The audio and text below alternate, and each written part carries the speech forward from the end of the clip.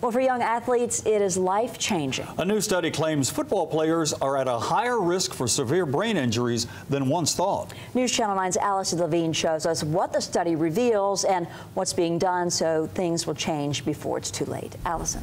Kim, Calvin, scientists from Boston University found CTE in 110 out of 111 brains of deceased NFL players participating in that study. That's 99%, a figure that has local coaches and physicians taking note and taking charge. Pads and helmets, coaches, trainers, and doctors.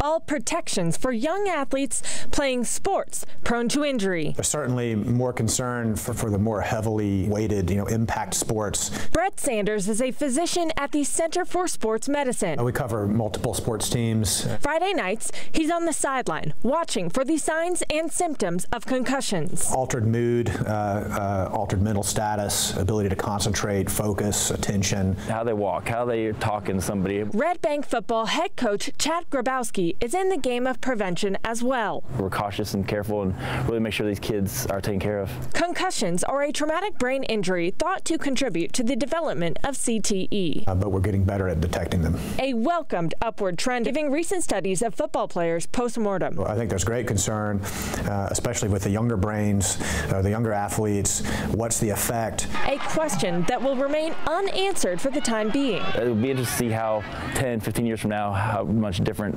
CTE studies are. While detection is key, prevention is preferred. I think it's going to help ease parents, mainly mamas, minds on that stuff. Coach Grabowski turns to equipment. Our guys all have the top line helmet.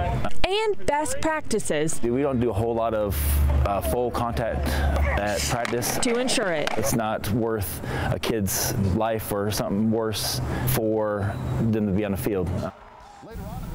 Doctors say some of the symptoms of CTE include memory loss, aggression, and impulsive or erratic behavior. However, these conditions usually begin years, sometimes even decades, after a brain injury occurs. Calvin? Thanks, Allison.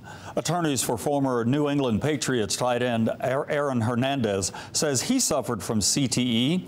He committed suicide back in April while serving a life sentence for murder.